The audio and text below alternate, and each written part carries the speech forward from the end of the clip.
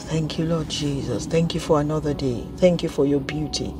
Thank you for all things bright and beautiful. Thank you for the creations of your hands. Thank you for the birds that sing. Thank you for a beautiful weather. Thank you for the sunshine. Thank you for the rain. Thank you for life. Hallelujah. I'll be sharing with us today the scripture from the Word of God, Proverbs 19 verse 1. Better a poor man whose work is blameless than a fool whose lips are perverse. It is not good. It says it is not good to have zeal without knowledge, nor to be harshly and miss the way.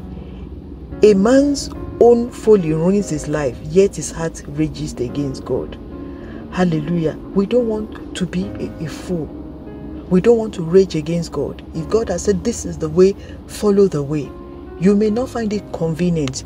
You must follow the way as a child of God, because it's not about staying in your comfort zone. You make a move. If you want the beautiful things and the good things of life, it is not by staying in one place and not exercising your muscles, your spiritual muscles. You got to make a move. You got to go through some things. You've got to work some things out.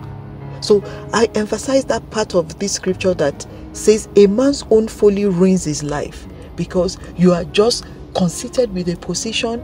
It's ignorance because, oh, I'm comfortable. No, it can't be that way. He goes on to say, he says, yet the man's heart rages against God. You are angry. Oh God, what's happening here? But it's all about you who is not making a move. Look at God's word in Proverbs 19 and 1, the latter part of it, and discipline your body and say, I'm moving from point A to B.